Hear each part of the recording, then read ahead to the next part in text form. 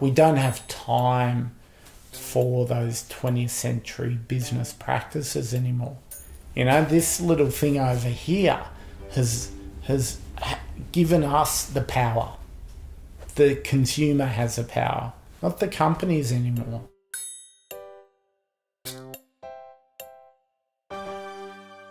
We really require system change, not only from the top-down approach, but the bottom-up approach. So we know that the next generation of employees, managers, executives are going to do it completely different. They're not looking at a 9-to-5 sort of mentality of working. They want a more flexible environment, and they want to allow a lot more people to be part of a cooperative business model. So it's not so much competitive anymore.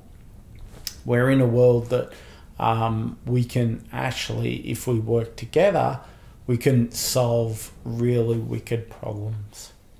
And wicked problems, I mean the ones that haven't been solved yet, that are still happening in all of Australia right now. Bushfires are just decimating so many places close to my heart. And, you know, my parents, my brother and my sister are all in 3 different states with bushfires right around them. The gig economy, the you know, influx of freelancers is significantly growing. So why do you need to be tied down to an organisation anymore? Do you see this as the trend? Totally. And the organisation themselves can start to peel away those layers of bureaucracy to be a lot more smarter, quicker, and flexible to adapt to the technological changes. I mean, you can't see $4 to $5 billion companies like Commonwealth Bank or Telstra or Optus being able to react to market changes as quick because they've just got 100,000 people working for them. What would you say is great leadership in the modern era? No leadership. Really? No, I think there needs to be significant, but it's authentic leadership. You know, so I talked a lot about learning by doing. What about leading by doing? Mm-hmm. You know, I've always been managing staff, leading staff, but also getting in there and doing the work. You know, getting in there and talking to the customers, getting in there and understanding how we can do things better. So I think this authentic leadership needs a lot more, you know, fingers in the pie, or more, you know, more get your hands dirty, because when they're, you know, going out to long lunches or things like that, you know, it's this, again, this false sense of the way business is done these days. We don't have time for those 20th century business practices anymore. You know, this little thing over here has given us the power. The consumer has the power, not the companies anymore. We had the Melbourne Cup. How much would we invest on a single day in that stupid horse race? $5 billion, something ludicrous. So Australians have a propensity of short-term risk. They really, you know, don't have an issue with putting money down the drain. But when they're actually wanting to invest in the future and longer-term risk, such as new technologies, such as early-stage ventures, such as innovations that are coming out of research institutions, they don't do it.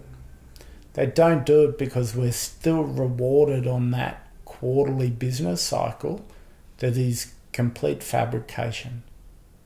It doesn't show us that companies are growing quarter on quarter because we don't have that long-term vision. Yeah, that's interesting, and I think that's ingrained in organizations in most cases, because CEOs, they have a certain term, they just want to look good on that term, and then they go out and it's the next person's job. And also, you mentioned something quite interesting, because I've heard of this saying that Australia is quite a good test market for Europe and the US, so most people would try to launch here and then bring it overseas. But you're saying we're actually quite different. Yeah, look, I think we are a good test market. We do adopt technology quite quickly for a country. Also, if your product or service fails here, no one hears about it, which is not at all, disrespectful to Australia, but, if a Samsung phone blows up in the middle of Times Square, it's a bit different to if it blows up in the middle of Adelaide. And Adelaide is actually a really good test market for new technologies down there, because they have a cross-section of, potential users. And also, if it happens in Adelaide, it may not be, in the Wall Street Journal tomorrow morning. Okay. I think accountability is key for progress. But it's what type of accountability he's striving for. He's striving for intrinsic motivators, extrinsic motivators, or another one that I've found in the sweet spot is task motivators. Age-old checklist. Going to a supermarket. Yep, I've checked out off all my items.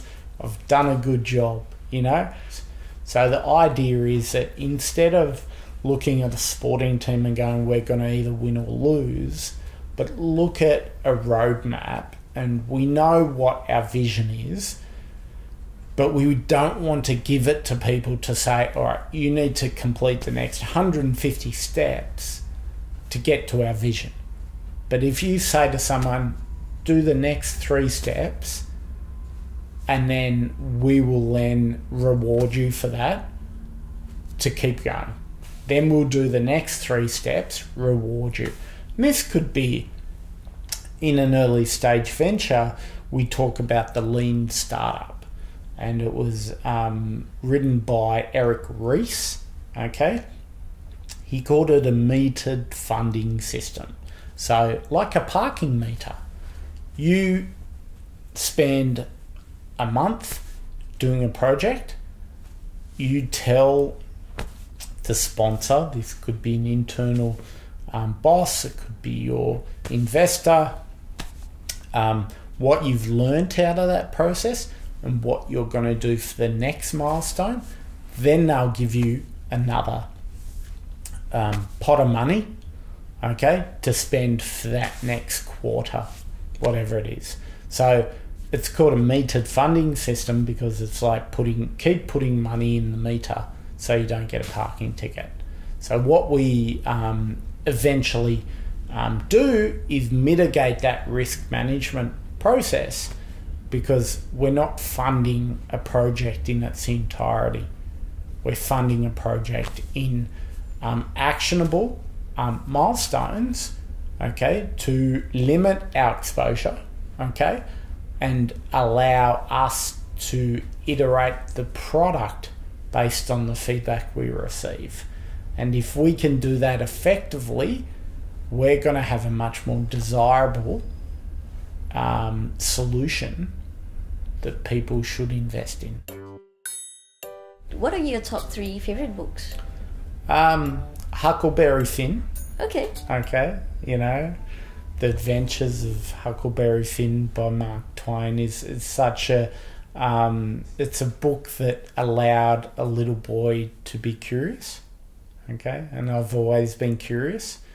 Animal Liberation, okay, was a book that allowed me to understand the inequitable state we provide our animals, okay, so now I lead a life of vegetarianism, and I try to limit killing anything, and try to take that spider or that cockroach or that ant outside. Third book, I'd say Whale Done. It's a really small book, but it's Whale Done by Ken Blanchard. And it talks about accentuating the positive. Okay? So it's all about, we all have a lot of stuff going on in our life. We have all these obstacles to overcome. But if we can always take a positive outlook to it, we can achieve anything. When it comes to the gig economy and protecting yourself for the future with superannuation and savings and things like that, there is a real time value of money question there, because if you can actually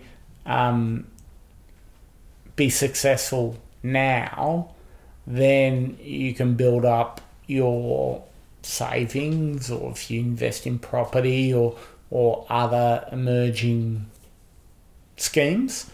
I think that's better than forcing people into a planned savings retirement. I'm fortunate, and I think a lot of entrepreneurs are going to be fortunate, because the average age of an entrepreneur in Australia is about 37. Okay? So they traditionally have had a corporate experience, and they've built up a significant investment for their future that they can't unlock till they're 65.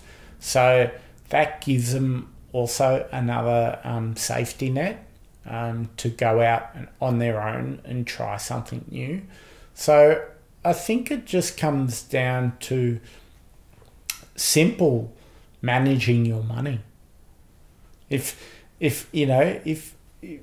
you've got a good accountant, a good lawyer, and a good advisor, whether they be a mentor or a father or an uncle or, a mother, whoever can actually give you that good practical advice, then we'll be fine. Yeah, I guess financial education and literacy would have to evolve with the times as well. I don't think you'd go out and be a freelancer if you didn't have the confidence or the ability to actually do it yourself. So they'd quickly move back into a employee environment and get their, benefits. You just lack the rest, the autonomy, the freedom, the space to innovate. I guess it draws different personality types. So entrepreneurships and the safe corporate job. Yeah, certainly. From an early age, we force our children, our students to into a specific genre or discipline. We tell them pretty quickly if they're not good at drawing or they're great at maths.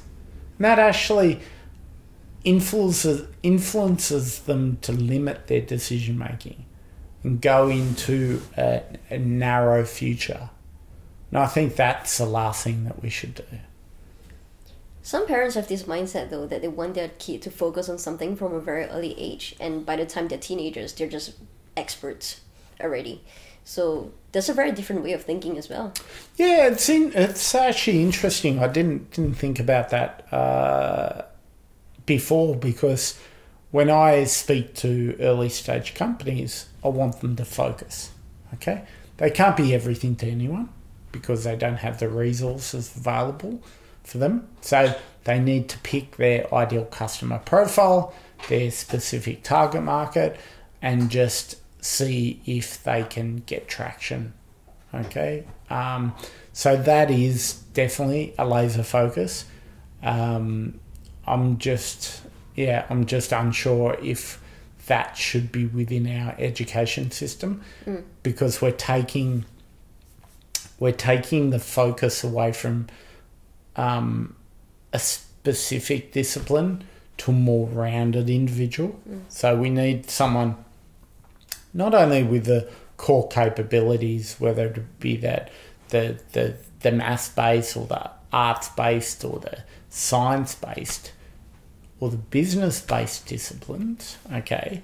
But you need the overarching skills in communication and collaboration and teamwork and problem solving and emotional intelligence and all those intelligences that allows that critical thinking and ability to not just do what's been asked of you.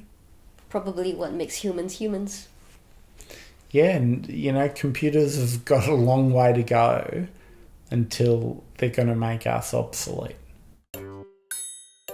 You two were flying on to Auckland after Australia, and they were sick of travelling in the same plane as their crew because they chartered a full 747. Oh.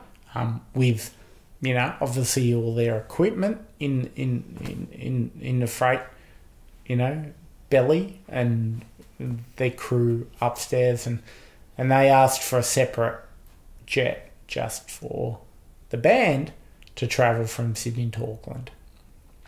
And that was going to be about $50,000.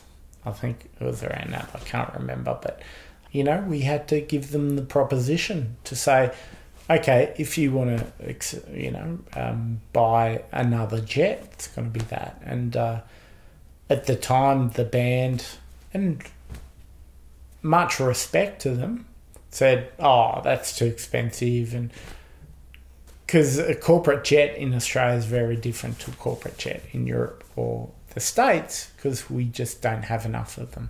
Okay, so typical supply and demand makes ours a lot more expensive. And Bono actually owned half a corporate jet in Ireland, so he knew exactly how much jets normally would be to hire, and he just thought it was, we were ripping them off. So they said no, and they kept on the 747 with the rest of the band. So I was happy with that. Do you have any crazy stories in terms of presentations to bands or sporting teams as well? Look, yes, but I don't think I can say any of them. No worries. That's all right. I'll have to write a book just before I die. Just to let out all the secrets into the world. Pretty much. I think that'll be fun. It's an interesting life. Yeah, it's great. Thanks for watching this episode of the Convo Couch, and thank you to Stephen for coming on today. Thank you. Don't forget to check out the links below to the Skill Institute and subscribe too.